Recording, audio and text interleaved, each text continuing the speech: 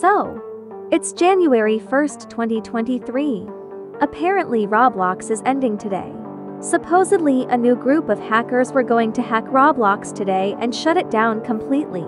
This rumor started on TikTok, and we all know TikTok isn't a place to trust news. It's more of a place for silly rumors to start. But believe it or not, it originated from two YouTubers who made a fake video about hacking, and it went viral.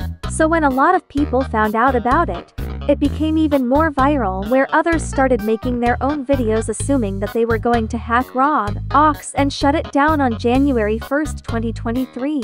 It was seen as a good way to gain followers as it was trending. But you don't need to worry.